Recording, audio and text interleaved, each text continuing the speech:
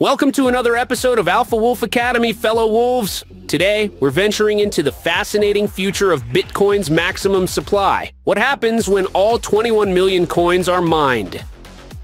Picture this, Bitcoin mining is like a high-stakes treasure hunt.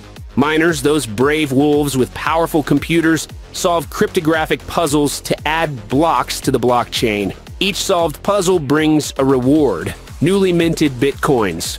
When Bitcoin first emerged from the shadows in 2009, miners earned a hearty 50 Bitcoin per block. But there's a twist. Every 210,000 blocks, roughly every 4 years, a halving slashes the reward in half. Right now, it's down to 6.25 Bitcoin per block, and in April 2024, it halved again to 3.125. Imagine the last coin slipping into circulation. What then?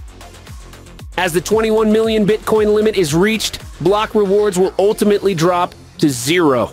Unlike gold, which can still be traded without miners, Bitcoin's miners are essential. They validate transactions and keep our digital gold secure. The question is, without new coins, what will motivate these miners to stay? The answer lies in transaction fees. Miners earn fees from transactions in each block, and ideally, when block rewards vanish, Bitcoin's adoption will have soared, or its price will be so high that fees alone will be a sufficient lure.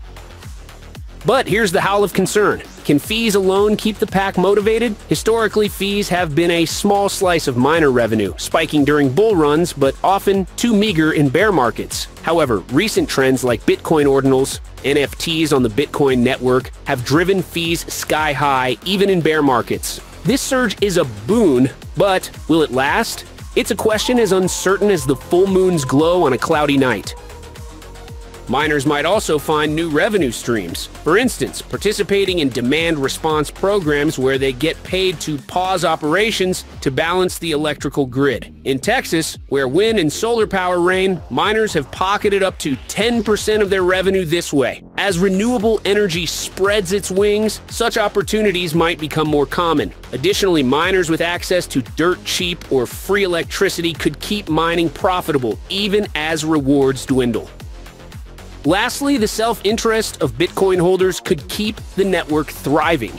Imagine major investment funds or even nations holding Bitcoin as a reserve currency. These powerful, economically invested wolves would have every reason to keep the network secure, setting up mining operations if needed to protect their stakes. The future may see a network buoyed by strong vested interests ensuring its survival and success.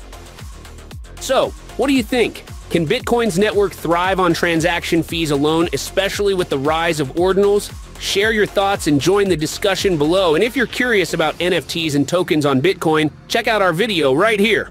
Until next time, join the pack by subscribing to our channel, keep howling at the moon, and let Alpha Ton connect you and your fellow wolves.